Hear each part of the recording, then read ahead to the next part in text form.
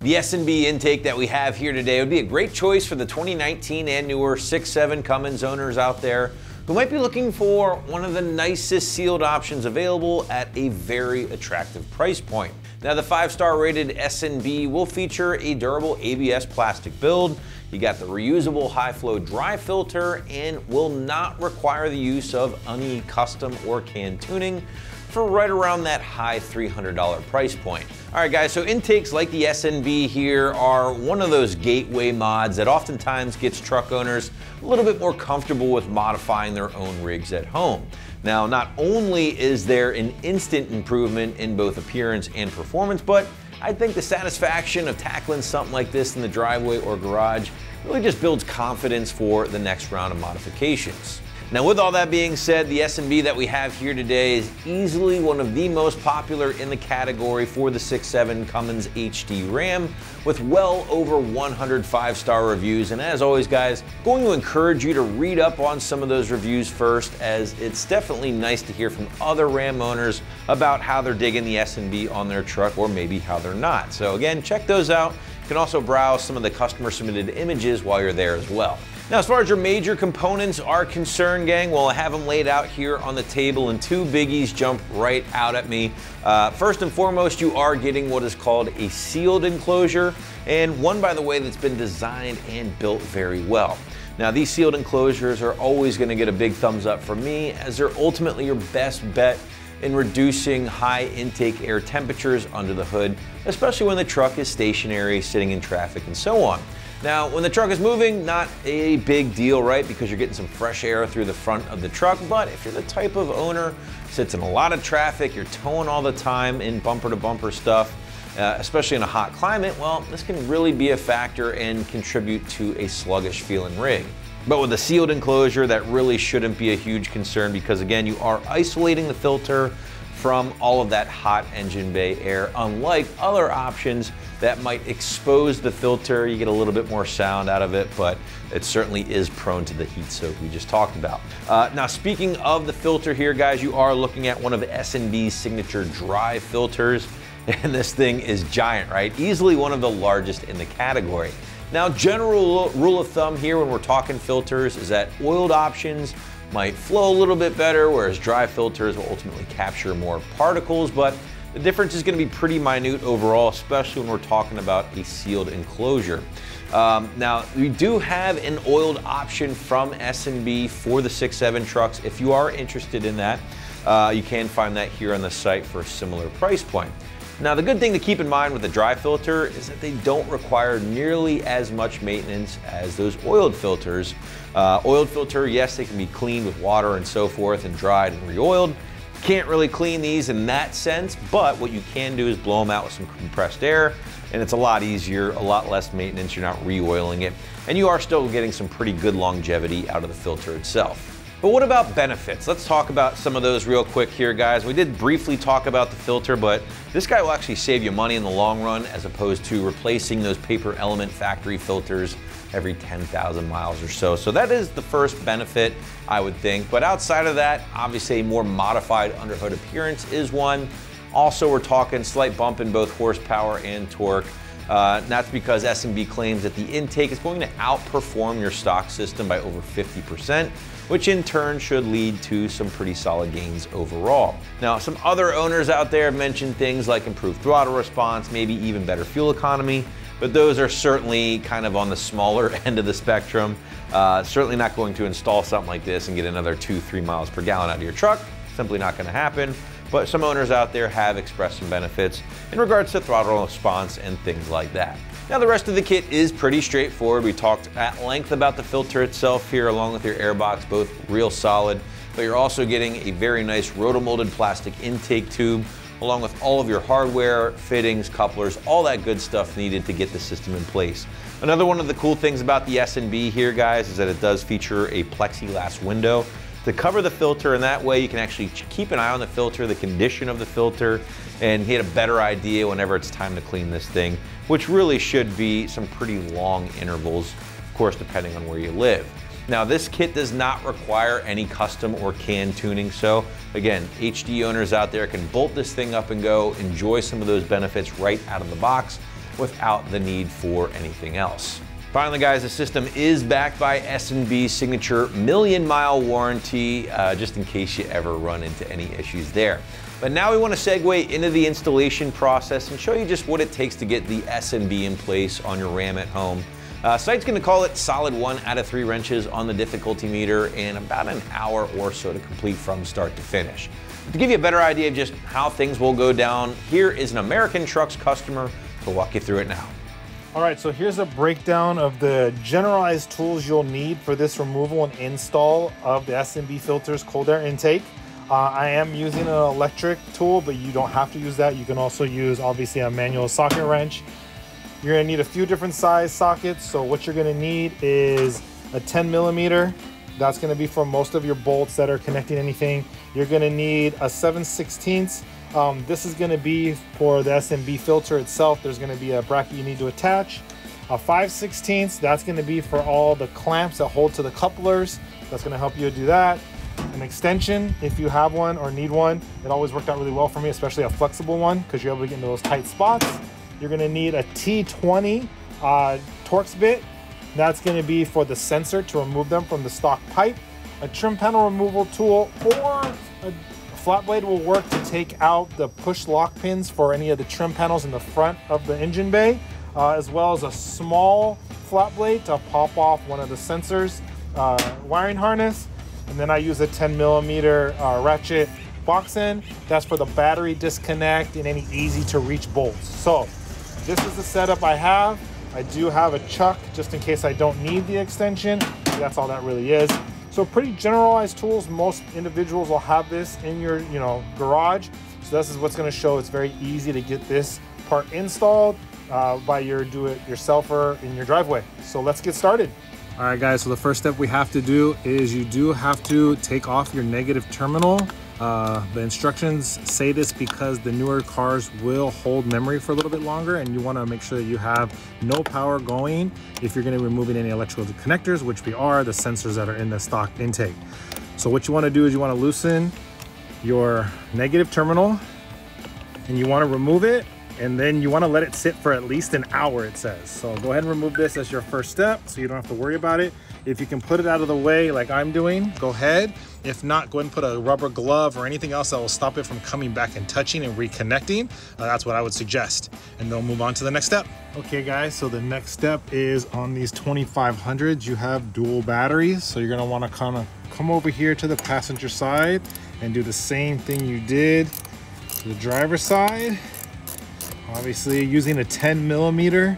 I'm using obviously a ratchet box end wrench, but anything that you have that's 10 millimeter and get in there, you're gonna want to do the same thing. Loosen it up and make sure that the connection is not staying. These newer cars are a little tighter. Just got to make sure that this thing is loosened enough. You can get it off. Don't pry too hard because you don't want to break anything. Just wiggle a little bit. Usually we'll get it going. There it goes. All right, and then the same thing as the other side. Just make sure that nothing is touching. We don't want it to start up again. Now we wait for the full hour to make sure that the juice is gone before we start disconnecting any of the other electrical components, and then we can get started in the install. Okay, so now that we have both batteries disconnected on the driver and passenger side of the vehicle, what you want to do first before starting any install is to make sure to open up your package, make sure all the parts that you're going to need are in there before you get started, because you don't want to get halfway through and then realize you don't have something and put everything back, or have to wait and disable your vehicle. All right, guys, so now that we're going to get started, the first thing to do is we need to take off this cowl cover and the bolts holding on this kind of intake ram air tube thing. So what you want to do is grab your trim removal tool or 2 flat blade screwdrivers, whatever's going to make it easier for you. What you want to do is easily kind of separate the top of the plastic push pin from the bottom. So you just want to give it a little bit of gap and then go ahead and pull out the entire thing. It's easier that way. You're not going to miss any of the pieces, and you're not going to lose it because they are completely separable. So you don't want to pull it off and then miss one of these. You are going to need these to reinstall. There are a total of 14. So just take your time, get them all out. Once you loosen them with the tool, if you have this, it just makes it a lot easier. I just put them aside to make sure I don't lose any. There's 12 of them along the front, and then we got 2 way back here. For me, I got a little step stool to make it easier. But again, whatever helps you get it done. It doesn't matter where they go. They're all pretty much the same type of clip. So you don't really have to remember that order at all. But try not to break them. The more you take them off and put them on, they do get a little fragile. But otherwise, this is probably one of the simpler parts of doing this install and removal. So now you'll take these, put them aside like I said. You don't want to lose any of them. And then there's a little rubber that goes inside the fender that kind of holds it in. So just kind of pull it in a little bit and it should super easily just pop off. And then put this aside and make sure no one steps on it because this is a very expensive piece. All right. Next, what I'm doing, obviously, I'm grabbing my electric tool here. This is the 10mm socket with the chuck on it. And basically what we're gonna do now is remove. There are 2 bolts on the corner of this little air intake, which you're gonna take them out. Super easy. So there's one, and then there's one more right here. And again, these just hold in this kind of ram air portion that shoves the air into your air box. So go ahead and verify it is nice and loose. All right, and then don't take it out yet because we have some wires that are attached to it. That you'll use also your trim piece or removal tool or a flat blade as well. Next, what we're gonna do is disconnect the sensors that are on the stock intake. That way we don't pull or pinch any wires. And then we'll get into removing the box and loosening the clamp from the turbo, and we'll pull this thing out as a whole unit. So what you wanna do is look, we'll move the camera over here so you can see what we're gonna do next. All right, guys, so the next step to get this install is done is to remove the sensors and the wiring from all the plastic retainers. So what you want to do first is you're going to use your trim tool or a flat blade. You're going to come in here and pop this off of this intake tube. Make sure the wires are nice and loose. Then you're going to look, there should be another one down here. So you're going to do the same thing. Again, just wiggle, wiggle, pull and wiggle. Should come right out, or you just break it like I did, and there it goes. Luckily, this is just a 2-piece clip, so you'll just reconnect it once you're done. It slides right back in, and then this part will snap right back in to the holder down here. Okay, next step is to remove the clips. Now these are a little bit more difficult. Some of these are just push clips, so you just want to press them in. So you just want to check them, make sure what moves. Sometimes they kind of clip with it. So you just want to make sure that you're depressing and wiggling at the same time. Usually I use a little tiny flat blade to kind of get in here and kind of separate it. That makes it a little easier. There it goes. So what you'll want to do is there's a little tab on the inside, so you'll just go in there, you'll raise that up, and as you raise it up, you'll wiggle it off and pull it down. All right, so we've taken off this first sensor. Now what we want to do is take our flat blade screwdriver. You're going to come in right at the top of this gray little tab, and you're going to come back with it. As you come back with it, you'll see it slides and it stops. Once it stops, go ahead and don't force it. Grab a part of it and just wiggle back. Once you start wiggling back, your sensor comes off, and now we are free and clear. So now all the wires are off. We tuck them away, make sure they don't get damaged. We'll just put them aside. Our next goal is to now remove the hose clamp. They say the easiest way is to just do the turbo one and take this out as an entire unit. So we're gonna try that first to make sure it is true. So what you wanna do is grab, what I'm using is gonna be, obviously, my electric wrench. Okay, so like I said, the next step is to get this entire piece out. It should be loose. We just got to pull out on some rubber grommets.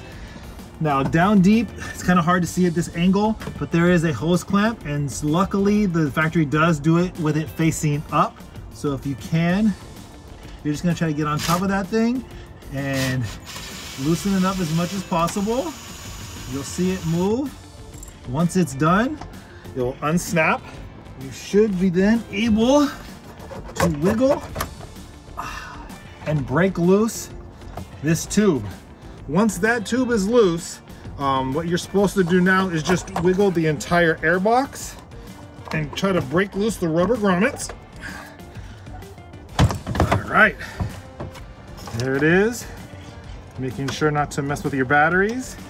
And now this whole piece should come out as one unit. All right, so now what we're doing is we're grabbing obviously the tube supplied by S&B Filters. We're gonna take our sensor.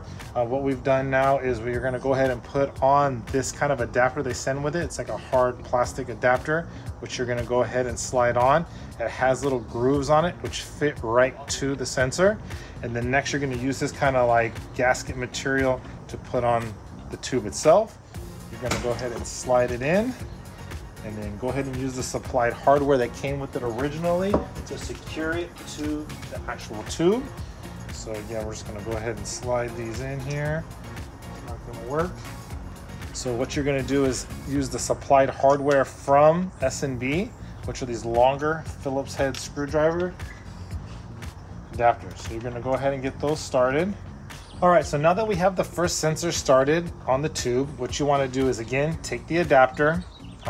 This one is meant for universal, so some of the trucks have a 2-prong, ours has a single prong. It does have an O-ring on it with this adapter. Now again, when you go to try to put it in, it's gonna be a little stiff. So what you wanna do is kind of twist and push at the same time, and then just make sure you're lining up the mounting hole to where it needs to be, okay? So once you have it in there nice and snug, again, you'll go ahead and take this kind of felt little gasket, put it on, and then now you will mate that to the tube. And then you will grab the supplied soft hardware, which are these 2 screws, and get those started as well. That way we are secure. So we'll go ahead and get this going. And obviously we'll secure it with our screwdriver. We just want to get these kind of started. That way they're secure and ready to go. All right. And again, don't over tighten it. You just want to make sure that it's nice and snug. Kind of just making sure that the gasket material is sealing off any holes. That way nothing is leaking out of the tube. There you go. And again, that's why I'm using hand tools. Nothing electric with this type of stuff, just because these sensors are very sensitive and you don't want to break anything. All right, so now the tube has all the sensors.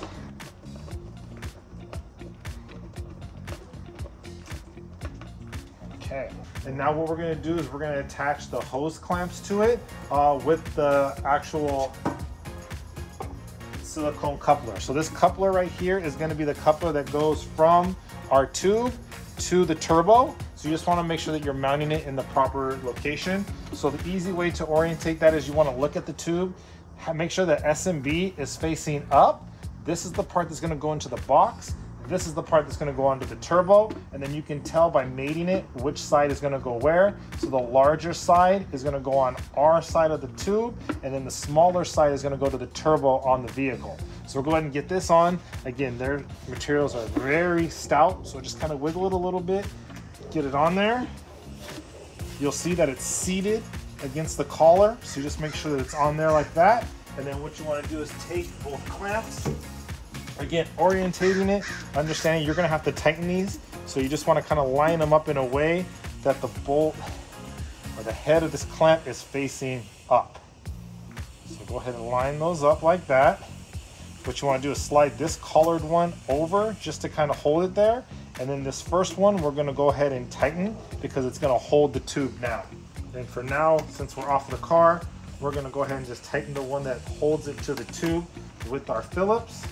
And then when we go to install it, we'll snug it up with the 5/16 once we have it on the vehicle.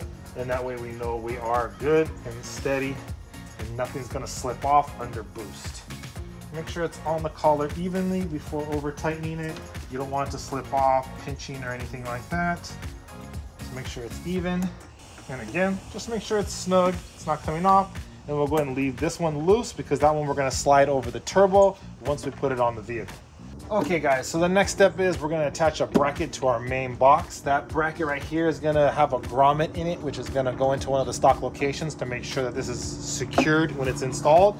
You are gonna bolt from the inside out. So what you wanna do is take this bracket, the hole is gonna go towards the top of the box because that's where the grommet's gonna sit. And then you're gonna have supplied hardware, which is 2 of each, which is 1 bolt and 1 washer. So you wanna go ahead and get those started. Again, from the inside, you're gonna line up this bracket, whole side up. There's holes in the front. Go ahead and slide the bolt through, washer first, then bolts. Go ahead and start the threads. Just get it secure so it's on there. And then what you wanna do now, grab your second set, same thing. Go ahead and put your bolt through the washer, line it up with the bracket, and go ahead and get it started. Make sure you just take your time, make sure nothing gets cross-threaded. You'd hate for that to happen, and then if you ever need to take it out, it's not secure. Okay, so now once you got it in there, you have a couple options. I'm gonna go ahead and use an extension on my electric tool, as well as a 7/16 or 10 millimeter, whatever one works best for you. For some reason it said 10, but 7/16 seemed to be the right size for me. So I'm gonna go ahead and put this through to the bolts, and again, just get them nice and snug. So we'll start that one's nice and snug. Get that one going, nice and snug. What you wanna do is verify that it is installed, and then just give it a quick tap to make sure that it's in there good and it's not gonna, rattle loose or do anything while you're driving. All right, so we're all set with that. So now what we're gonna do is add this circular silicone insert to the box. Now I've been warned that these are very stiff and it takes a little bit of pushing. So let's see what it actually entails. When you're looking at it, you wanna make sure that this curved part is in the inside of the box and that this rib is around this ridge. So what we wanna do is just kind of see if we can get this thing started in here. And we kind of just do like a circular motion. Start on one side and just try to wedge it in. If it gets tight, you could always use like a flat blade screwdriver, but it wasn't as horrible as I was expecting. Actually went on pretty simply, and it looks like we are sealed. You just want to make sure you look on the inside, make sure that it's flush, nothing's pinched, and it looks like it's in there pretty securely. And there we go, it's in. And again, if you can't, you can use a trim tool or a flat blade screwdriver. I always prefer the trim tool because it's not going to do damage like a screwdriver would. There we go. So I just felt it pop on. Now we're just going to secure it. And again, make sure it's on the ridge. We don't want any gaps when we go to install this thing and then it come flying off on us. There we go. And since you can still see in there, just kind of rotate it and make sure that everything is secured. Once it is, and you know that you're not having any gaps, you're gonna go in and get in the clamp and tighten that on as well. So what my suggestion is, always is to hold it on a little bit. What you wanna go ahead and do is get it started tightening. Don't tighten it all the way, right?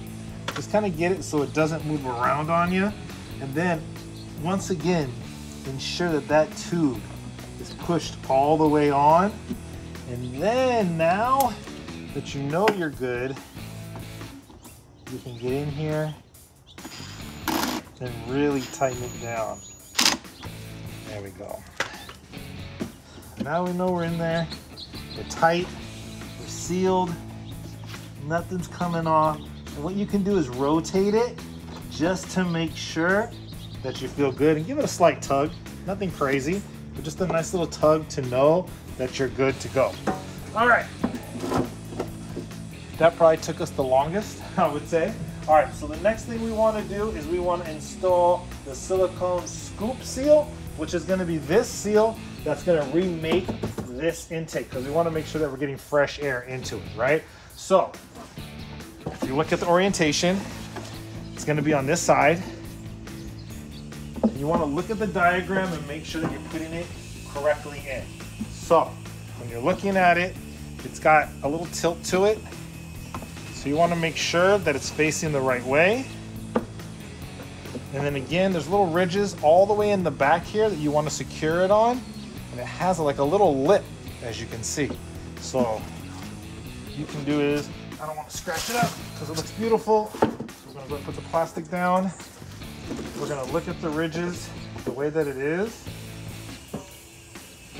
We're going to go ahead and line it up. And we're going to get this thing on as far back as we can. Okay, maybe it's going to go this way. Yeah, so just check the shape. It does go on a specific way. There it goes. All right, so it's going to go all the way back into this groove right there. And again, just tug on it to make sure that it's nice and secure. You should be good to go. Now you have an option.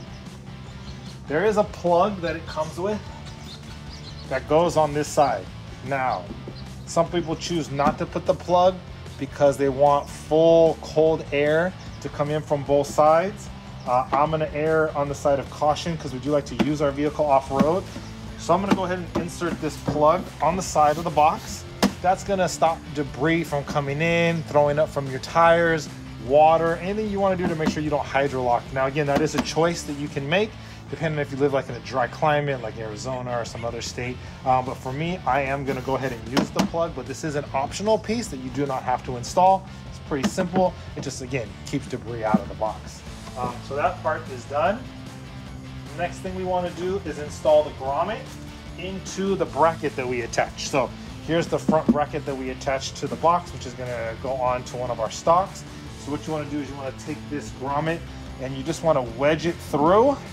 Now this will be fun as well because it's very stiff, but you just want to kind of just pinch it and push it through. And once you get it started, it usually should follow suit pretty easily. If not, again, you can use a little screwdriver, but just push it in and twist, and it should pop right on. Okay, so once again, we have the partially assembled S&B filter box. We do have the stock box. What we do now need to do is remove this from the stock box. And there's a couple of different ways to do it, but the easiest way is just to get a flat blade screwdriver. Smaller the better. And you want to wedge it in between these little tabs. You should just have to give it a little wiggle once you get it going. There it is. And it pops right off. All right, guys, so let's go ahead and pick up this box. We're going to install it now to the vehicle, so follow me over here. As you can tell, we have this big open spot where the stock one used to sit. What I recommend is when you're installing it, go ahead and do the tube to the turbo first, then push onto the grommets, because that way you have a little bit more wiggle room. If you do the grommet first, putting the tube on is going to be a little bit more difficult. So you kind of want to wedge this in. So you want to come off the back side. You want to make sure that the back coupler gets onto the turbo. So as you can see, there's the turbo down there. We're just gonna go ahead and make sure that this tube wedges on with that coupler. Again, if you have a step stool, it's probably the best way to do it. It's just a little bit difficult to get the angle. You just wanna wedge that sucker on there as best you can. There we go. Wiggle it as much. All right. Use your hand, make sure nothing got pinched on the backside, but it looks like it's on there. We're pretty good. So now you want to come back to the front of the filter, making sure we're lining up all the grommets to the stock locations. You can do that by this front grommet up here is going to kind of help you get you where you need to be. So that grommet is your first grommet in there, and then you can look inside the box to make sure that the bottom ones are also lining up. Okay, so you want to line up the grommets and kind of just push it down. It should then kind of seat itself, and you'll feel it kind of snap in, and then you should be good to go.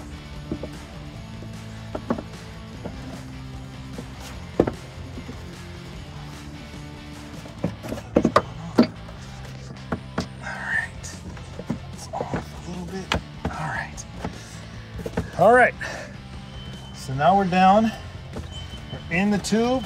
We want to make sure, again, the turbo is seated. We want to make sure that all the grommets are in. If you can, reach in and make sure everything feels like it's on. It does. So now that we have everything in, the grommets are tight, you want to make sure that everything is lined up properly. Now is the time to do the turbo clamp on the back. Again, I'm using my electric with the extension and the 5/16 socket.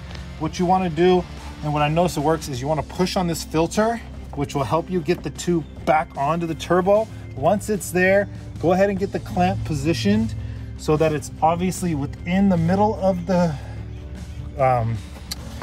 coupler and on the turbo. Once you have that going, you're then gonna go ahead and take your tool with the extension and start tightening your clamp. Just take your time. Again, this is not where you wanna have any leaks. And tighten down the coupler. What I like to do is tighten it a little bit, then take it and wiggle it a little bit more just to make sure that we are on. That's gonna hold it in position now, so you don't have to use both your hands to kind of steady it. And now you can kind of get down there. Now again, don't tighten it too hard because you will break the coupler. All right, so now that you're on, give it a little wiggle, make sure it's tight. Now what you wanna go back and do is tighten down the other clamp that we started originally on the tube itself to the intake. And this is why I like this flexible extension. So now we're good. And now we're gonna do the same thing on the filter. So you tighten down the filter. Make sure that's secured. And while we're in here, before we forget, we're gonna go ahead and get our Phillips and make sure that our sensors are also nice and snug, making sure no air gaps are gonna be coming out of them. Okay. On them. Now, what we wanna do is go ahead and get our sensors back on this side, and we're gonna plug them in. So we're gonna go ahead and plug in this flat sensor on the bottom first. So that sensor is good to go.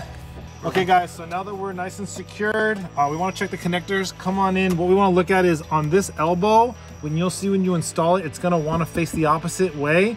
The instructions from S&B will show you how to pop open this collar and flip it this orientation. That way you're not pushing the wire against the box. That's a big, major key component. So just make sure you're doing that. The next thing we're gonna do now is gonna re-add the ram air from the stock box that brings in the cold air in here. And then we're gonna go ahead and seal the box off with the clear plexi and the grommet that goes around it. So first thing you wanna do, obviously you're gonna grab your stock inlet tube. And what you're gonna do is you're gonna wedge it on. So you kind of just wanna like angle it in here, and you're gonna use this rubber grommet is what's gonna like kind of keep it pressured onto the tube and line it up in the stock location. You're gonna take your 10mm bolts, kind of apply some pressure, lift this thing up a little bit to line up the hole, and go ahead and get this bolt started. Again, don't tighten it down, just get it started so it's secure and you know it's in the right spot. Now you're gonna move on to the driver's side. Same thing, kind of line it up, get the bolt started. That way you're not cross-threading anything. Feels good. All right, so now that's in. Go ahead and grab whatever tool you're gonna use, socket, wrench. Again, I'm gonna use a power tool. Make sure it's on tighten. We're gonna go ahead and zip this side down. Again, not super tight. Then we're gonna go ahead and zip this one down. This one will tighten it in, make sure we're good. All right. Analyze that one. So now we know that our air is gonna come in, give us a good service. The filter's nice and tight.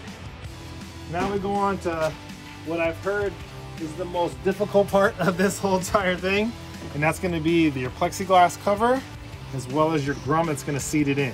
What you need to do now is take this cutout corner that you see and this tab, and that's what you're going to line up first. They say that's the easiest way to do it, so I'm going to go with the experts and push that in there. And then again, just work your way around as best you can, seating it in to a little channel that's provided. A little more patience probably is needed with this. And obviously the closer you get to the end, the tighter it's gonna get. A couple different tricks I've heard you can use to get this done. One is just manhandle it and try to get it on. The others is using your trim panel tool or a small flat blade screwdriver.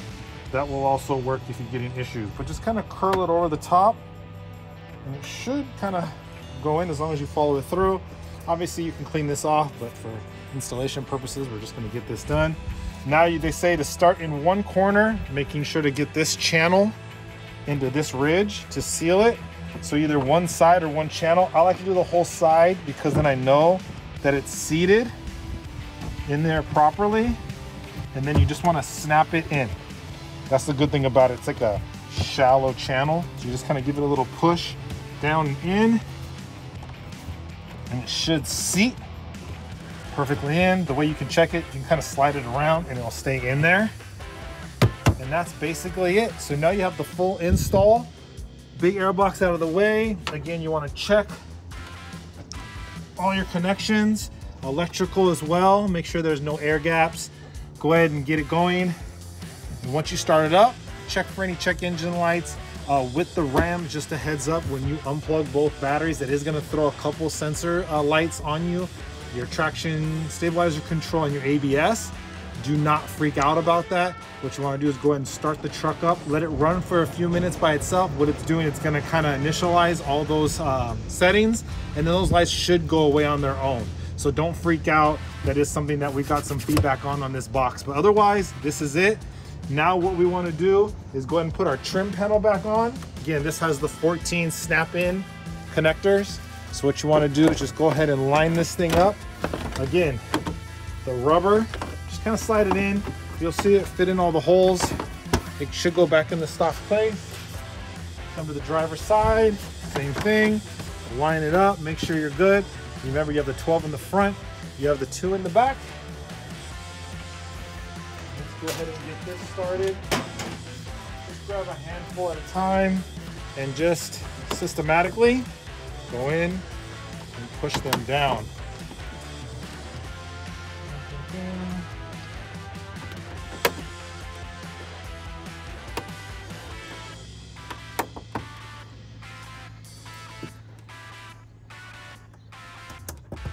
All right, so verify all your pieces are in.